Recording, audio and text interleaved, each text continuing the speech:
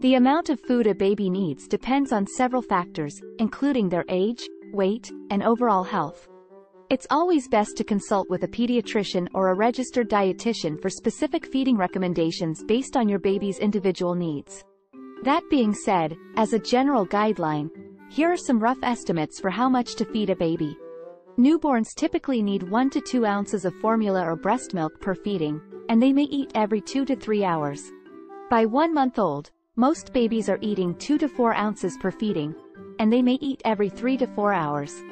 By 3 months old, most babies are eating 4 to 6 ounces per feeding, and they may eat every 4 to 5 hours. By 6 months old, most babies are eating 6 to 8 ounces per feeding, and they may eat every 4 to 5 hours.